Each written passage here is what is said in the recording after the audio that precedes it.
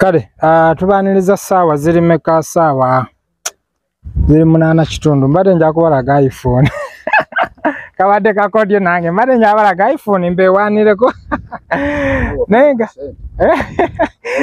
Akasente omanyi kati akasente kano kajjanga okolera abantu ebintu ebirungi oli w'amazima we wagira akasente. Nenga tubaniriza of course Masaba Sons Vera Company tuse okubanga kutusako gwe muntu atunulira okuinvestinga omuntu agala ogoba obupangisa from mulimo gwafe okuzibula bana Uganda oba okubafuula ba landlord. Leero tulikira Kimwanyi we tukoledde abantu abagala okusulako n'abagagga jjukira nti bino ebitundu byosi bya buli omu naddala mu abakolamu obanga ekirooto kyo kyakubeera nti okolera mu kira oba osula mu kira tugamba nti leero omukisa guli wammwe.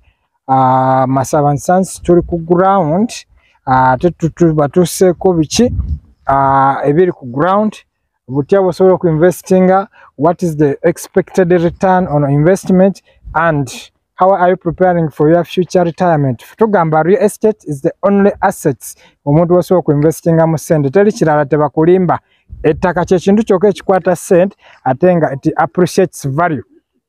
Protein osobola ogigula olwaleero after 3 months it will multiply the money zowagulamu. So kyokola nti omuntu gwe tuguze ettaka siki twetaaga kukwogerera nnyo nti munnange no omuntu ano if you know the value of land more especially nga okoleganye n'abantu abali trusted bali genuine ate nga bali authentic none other than Masaba Sons tugamba nti tugenda kusomeramu butya osobola okuinvestinga. Jjukira gwe wenna wetaaga architecture plan oba kye twandise house plan tukugamba tutuukirire. Wetaaga BOQ olina plan yo y'ennyumba bakukubira plan architecture kye yasobola okuwa BOQ tukugamba nti tutuukirire tujja kuba tukolera BOQ eri standard gy'otagenda kufuna ku muntu mulala yenna.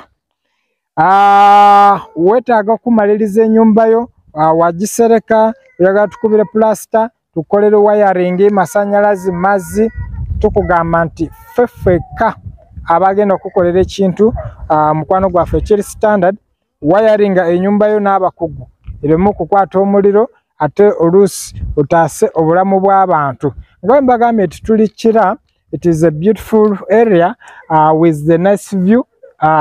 Power amasanyalazi wegali ku ground amazzi wegali ku ground entambula eri very access neighborhood is very beautiful. So abo bokka abategeera kira kyategeeza kira Kimwanyi tubagamba nti you can invest now. Tubaletedde estate eno plots buli obutono era nga mulaba nti already of course abantu babwetanidde dda mulaba abantu balambula so tolowooza nti munnange nti twaguze malaalo abantu babulambula. Of course omuntu yenna nga onoonya okugula poloti wano wotuukawo obeera osasula ojja kusemberako ali ku kamera tulabe okubanga abantu abo bampulira bulungi nnyo eddoboozi lireme okusikatira. So tulikira wetukoledde olwaleero tuli mu kutunuulira real estate how can we invest ate nga twetegekedde tutya ekyeyo kyaffe oba ekicuba kyaffe ky'okuba wonna wooli naye nga weetegekedde otya ebiseera eby'omu maaso. Tukuliza baana ku muzigo omwana alina akasaaba aweza emyaka 15 and above olina okuba nga gwe omuzadde w'obuvunaanyizibwa abaana obajja omuzigo because si kirungi kusharinga omuzigo gwa double room ng'olina abaana b'emyaka 15 plus. Omanyi nti abawala baba batandise ogenda mu nsonga n'ebintu ebigenda mu kkubo ebyo. So tubakubiriza nnyo kyokkola baffe omulamwa gwaffe twaze okulaba nti tufuula bannayuganda ba landlord nga tubaleetera ebintu ebiri ku market genuine trustworthy. Estate eno eriwo just only 1 acre nga bw'ogiraba tewali nnyo plots nnyingi. So tugamba nti gwe tolinda kwerowooza just taking action obeere nga otandika okubanga olugendo lwo olw'okugoba obupangisa nga naawe oluyingira.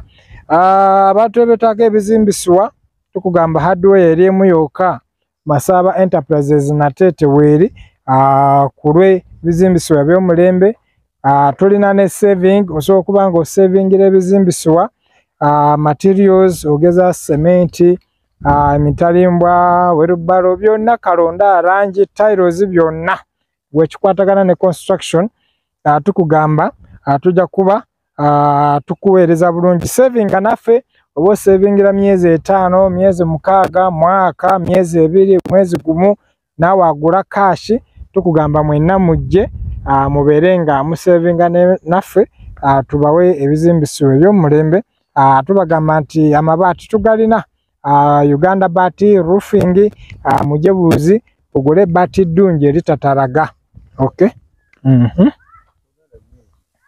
otya ebisoto baro kale ndoza katubabulire processzetulinawo tulemu kubanga tubalwisa nga mbagambe tuli kira Kimwanyi abantu abamanyi kira Kimwanyi. It is just a beautiful environment, beautiful view, neighborhood very very beautiful. Atenga abantu babetanidde nnyo. So abantu bano tuli ku ndagaano tongamba nti chapa. This is an agreement mukwano gwange ampuliriza. Plots zino ze tulese olwaleero tulinawo obbeeyi y'okutandikira ku fuuti 25 kwana ya milioni 10. Fuuti 25 kwana milioni 10 endagaano. Tukugamba payment tukuwayo emyezi 2 gyokka okubanga osasudde balance. So kati gwenzo gamba ze nawo milioni 5 mu myezi 2 nja kuba afune milioni zange 5 jangu. Oba na milioni mugamba mu myezi 2 nja kuba afune milioni 9 jangu naye milioni mute tugenda gikola agreement. Tugenda kukolera receipt mu office yaffe Kawempe tulage nti bookings then womala sente ezo nga tukola receipt. By the way katugenda kukyusa muntu kwe tukolera endagaano olina okubanga odepositinze at least half of the money. Naye gwe wekomitinga ko milioni 2-3 ng'ogula ekintu kya milioni 10 tetugenda kikolera endagaano tujja kuwa receipt because tumanyi nti ebiseera ebisinga osobola okulemererwa ne tukudiza sente zo. So we tugenda kwero sente tukola endagaano ate n'olemerera then ate plot tunosooka tugize ku katale tugitunde tulyoke tukudize sente. Oba ekiyinza okostinga gwe ng'omuntu. Kugambye fuuta 25 kwana milioni 10, fuuta 5 ku 10 milioni 42, then fuuti 5 kwa 5 milioni 22, fuuta 3 kwa 5 milioni 15. Ze ploti zaffe nga bwe zitambula kira Kimwanyi ebitundu mubimanyi ebitundu bya bantu neighborhood eri massive bantu bakolamu of course sijja kukyogerera nnyo suubira mukwano gwaffe atulaba ng'amaliriza gwe wena airport pick up weri jangu booking naffe ng'oyagala otambula naffe wetaaga passport express naye weeri tukole passport express ku 65,000. Endagamuntu ejja kuba ekolebwa twambuke ku 5,000. Endagamuntu yero book ya 10,000, covid certificate ya 2,000. Kati njaba gonzamu wabula nti ekirungi kyo nti ekkubo lino osobola okuyita wano Gayaza n'owetera wano bayise manyangwa n'owetera Nakwero just a half kilometer okubanga otuuse wano ku site boda ya 10 lwokka obanga oyise wano Nakwero n'oweta wano ku kidde ekira oba Bulindo obeera otuuseewo.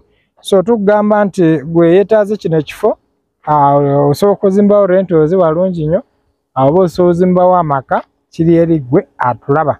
Tugenda basiibula olwaleero tubadde kira Kimwanyi tugamba nti ebisingako awo kozesa enamba yaffe ya WhatsApp eri ku line now osobola okuba nga otufuna ate okola appointment ojje tulambuule.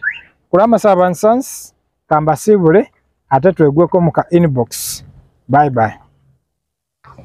Tugende.